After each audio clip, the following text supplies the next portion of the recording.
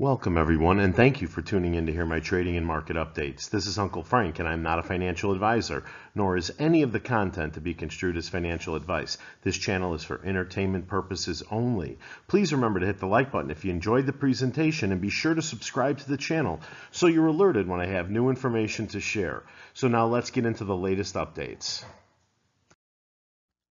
Hey, welcome back, everyone. Uncle Frank has the night off, and I'm sitting in for him. This is Grim Carnage, and I'm delighted to bring you all the latest headlines to help you prepare for Armageddon. I mean Monday's open. Stock market today, Dow loses nearly 500 points as inflation woes meet an uneasy earnings start. Stock stumbled on Friday as the kickoff to earnings season amplified worries over a protracted battle against inflation. The tech-heavy Nasdaq slid 1.6%, while the S&P 500 lost 1.5%, and the Dow Jones Industrial Average fell 1.2%, or just under 500 points. Stocks slumped after an underwhelming showing from the banking sector, the first in a wave of corporate earnings that come after a surprisingly hot consumer price print spooked investors earlier this week. Meanwhile, precious metals gave up some of their shine. Gold rallied above 2,400 to hit another fresh record, but settled around 2,300, while silver traded at its highest since early 2021. Demand is seen as driven by investors seeking safety amid heightening Middle East tensions, but shunning U.S. government bonds in the face of inflation concerns. At the time of this recording, Friday evening, the global crypto market cap stands at $2.39 trillion, down 8.55% over the past day, while XRP is trading at 0.5371, down 11.8%. AMC closed at 265, down 15 cents or 5.36%, but not before setting another 52-week low of 261. My best fill for the day was 267. Put your best fill in the comments if you were bottom nibbling today. Guys, don't get too excited, but an expert has said it looks like Ripple and the SEC may have reached a settlement. From the crypto basic, popular XRP community member and expert Ashley Prosper highlights several factors suggesting that the multi-year legal tussle between the SEC and Ripple has ended in a settlement, but this remains speculative. Ashley Prosper made this known in a recent Twitter post. I can't say that Ripple and the SEC have reached the settlement, but I can say it looks that way. Well, guys, it's time to dust off the VIX again. Stocks stumble as volatility spikes. The S&P 500 had its worst week since October as the fear gauge jumped. From Bloomberg, risk-addicted Wall Street funds are shaken as bad news piles up. After a week of geopolitical tensions and bond volatility, life is getting harder for money managers who are sitting on some of their highest exposure to stocks and credit combined in a decade. If you're anything like Uncle Frank, you're ready to kick back and watch Wall Street suffer for a change. His retirement funds are in cash on the sidelines. He owns one cryptocurrency, XRP, and one theater stock with 3.5 million other idiots that refuse to sell it. Now that they've beaten down our favorite stock so low that we'd rather watch it die than sell, let's review what Wall Street has to deal with over the next coming days. Let's kick it off with a headline from Fortune. Americans fear the end. Economic collapse looms largest on the nation's mind. And then Jamie Dimon said the U.S. economy is entering the most dangerous time in history. And even the crypto guys at Cryptopolitan are spooked. This might be the global economy's worst decade yet. No, really. The funny thing about AMC is it's not marginable at most brokerage houses, and that was by design. Even though it's a 100-year-old company listed on the New York Stock Exchange, Many brokers refuse to let us buy more on margin, averaging down, and that gives a real monumental advantage to whomever is buying their order flow from them, especially if they're short. But it's my hope this strategy backfires because now, since most apes were not permitted to leverage their AMC positions, now they're at less risk of margin calls. They won't be forced to sell their AMC. You see how that worked out? And from CBS tonight, White House on high alert for possible Iran attack against Israel. U.S. moves forces to Middle East to prepare for imminent Iran strike. From CNN, U.S. sees Iran moving military assets, including drones and cruise missiles. And Iran warns the United States to stay out of fight with Israel or face attack on troops. And this can't be good for inflation. U.S. crude oil gains as Israel reportedly prepares for attack by Iran this weekend. We have swans up the ass now, guys, coming in from every direction from the Telegraph. Markets brace for oil to hit 100 as Saudis slash production. Meanwhile, here at home, Americans warned of possible coordinated attack on the homeland. The FBI is worried about a potential string of organized attacks on the American homeland similar to the recent attack at the Russian concert hall. FBI Director Christopher Wray testified before Congress on Thursday, where he shared the concerns the department has over terrorism within the country. Just this past week, the International Monetary Fund warned risky lending by shadow banks threatens to trigger a new financial crisis.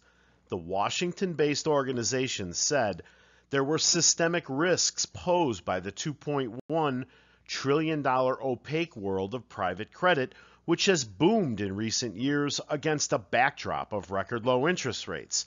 Regulation in this corner of financial markets is relatively lax, and the IMF said a severe economic downturn could quickly expose vulnerabilities. In a severe downturn, credit quality could deteriorate sharply, spurring defaults and significant losses, the IMF said in its latest financial stability report. The impact would be felt beyond just private lenders, as a growing share of public and private pension funds are pouring money into these private funds. The IMF's warning comes just weeks after the Bank of England launched a review into financial stability risks posed by private equity. So are we out of the weeds on the commercial real estate crisis that started with Evergrande? We haven't even gotten started. Commercial real estate's in big trouble, may have major financial fallout. Commercial real estate trouble could trigger systemic credit crash, fund managers say. And from NASDAQ, will the U.S. commercial property meltdown lead to a banking crisis? So what does this look like on a microeconomic level? Let me give you a peek. From the Wall Street Journal, the real estate nightmare unfolding in downtown St. Louis. The office district is empty, with boarded-up towers, copper thieves, and failing retail. Even the Panera outlet shut down. The city is desperately trying to reverse the doom loop. Expect more of this in every major city. And over on the BRICS scene, China and Russia announced major partnership. China and Russia announced plans to reform the U.S.-led financial system. BRICS driving gold and silver breakout? That's a question. And from Watcher Guru, China drives gold price up by buying supply. Now, this is not an endorsement, but you lefties are really going to miss the mean tweets after you see what happens if the U.S. dollar loses its world reserve currency status. I warned you. Meanwhile, in the AMC world, everything is all roses with the exception of the stock price. From Deadline, 2024 global box office projections revised upwards by analysts.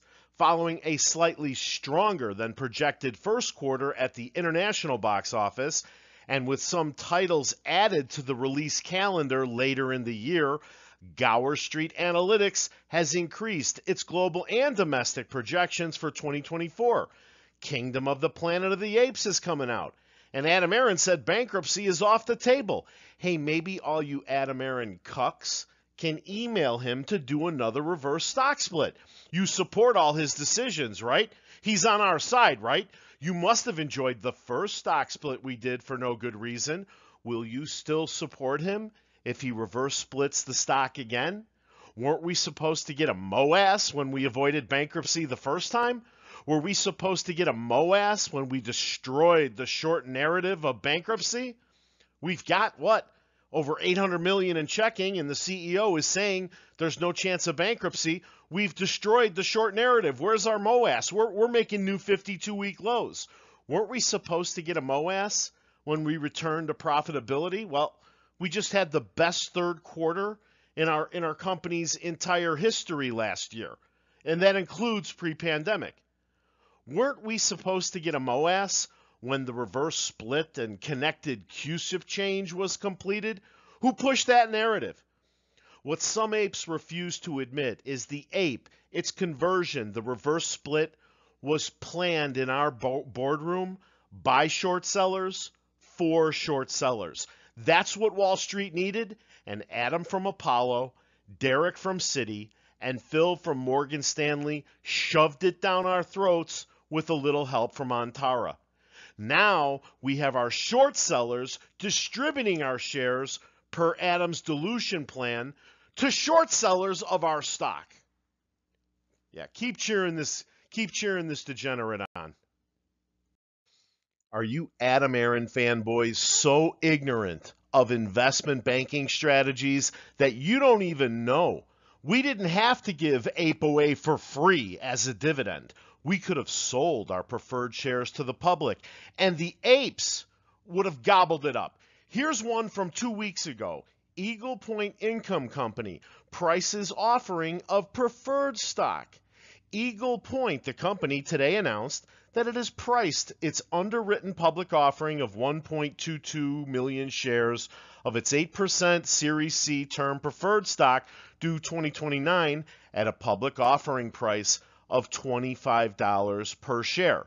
We could have made our ape convertible into AMC at higher prices. We could have offered other securities that raise money like, A and B warrants. Instead, we're turning our stock into a zombie company, and some of you people keep cheering this man on. Now, in my opinion, our only chance to win is if Wall Street loses. We need a Swan event, one that collapses the leverage chains of our enemies, one that forces the prime brokers to demand liquidity from the hedgies that they don't have. In other words, margin calls. Not investment advice or advisor. And from Variety Box Office, Civil War makes $2.9 million in previews.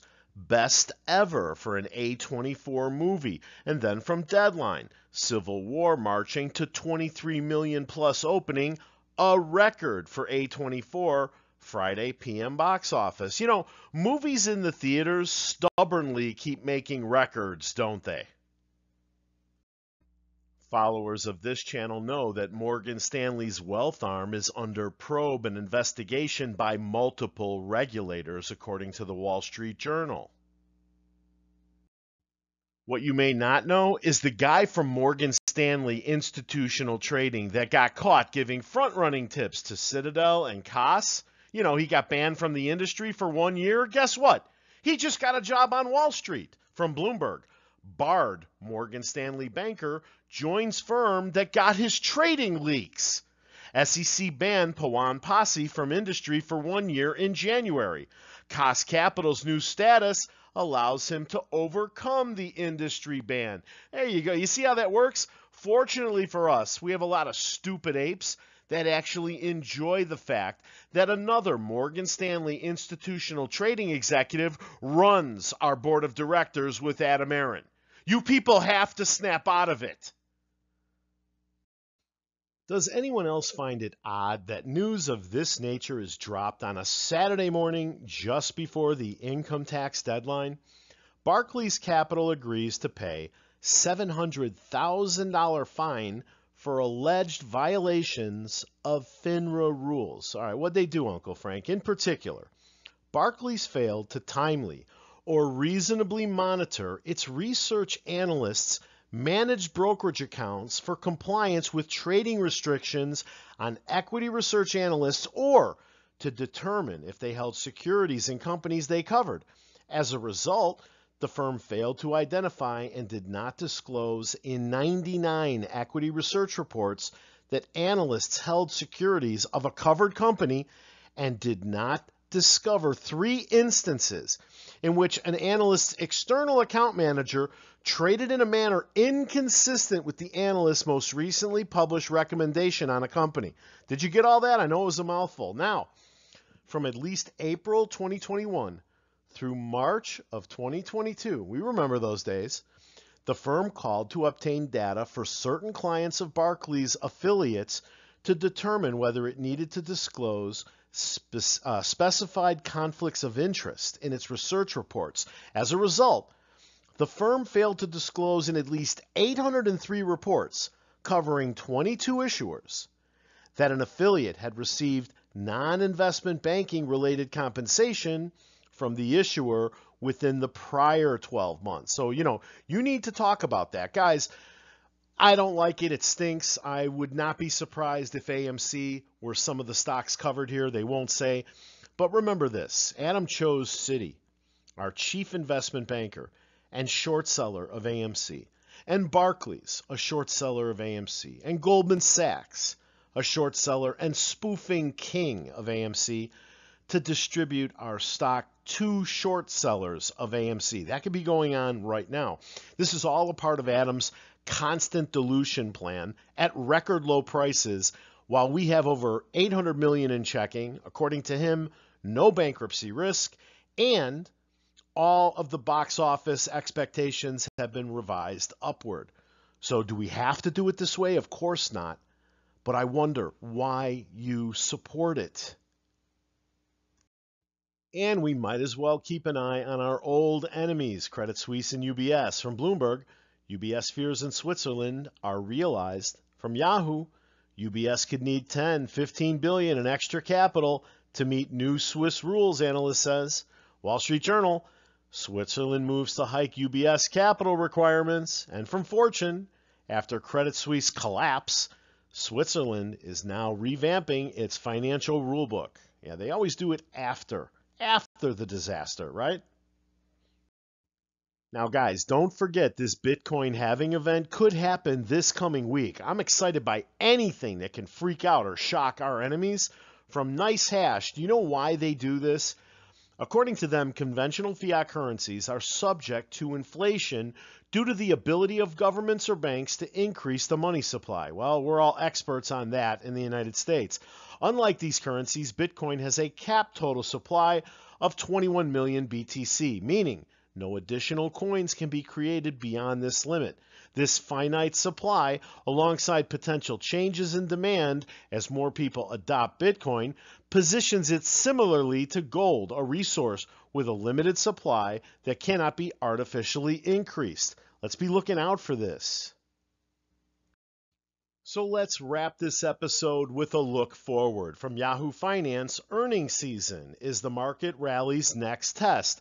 Well, that and $100 oil, persistent inflation, all-out war in the Middle East, the war in Ukraine, an impending commercial real estate crisis, the 10-year bond yield, terrorism within our borders, China and Russia partnering up against our currency, China's economy and their designs on Taiwan, a trillion-bug cicada march through my backyard, shadow bank lending risks, reverse repo operations, the implementation of the CAT system, the Bitcoin halving, it's an election year, and on and on. You see, I told you guys, our enemies have a lot more to deal with than we do. right? So Wall Street expects earnings to keep zooming ahead. Whether they do could determine the fate of the market's 2024 surge. So Wall Street expects earnings to grow. Consensus sees companies reporting a third straight quarter of earnings growth in Q1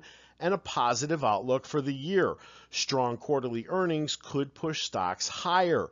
Market bulls are encouraged by limited signs that high interest rates are slowing corporate earnings and U.S. economic growth, but uncertainties lie ahead. Yeah, I'd say so. Big banks kicked off earnings season on Friday. Their results highlighted the risks of elevated interest rates and geopolitical tensions. Guys, so if the hedgies are short and we get a huge rally, I'll be happy. For example, if the Ukraine war were to suddenly wrap and they went to peace talks and the market rallied, the hedgies are screwed. I will be rooting for exactly the opposite of what the hedge funds are. Stay tuned. Hey, I want to thank you for watching, and please remember to hit the like button after this slide if you enjoyed the presentation. Subscribe to the channel and set the alert so you're notified when I have new information to share. See you at the bell.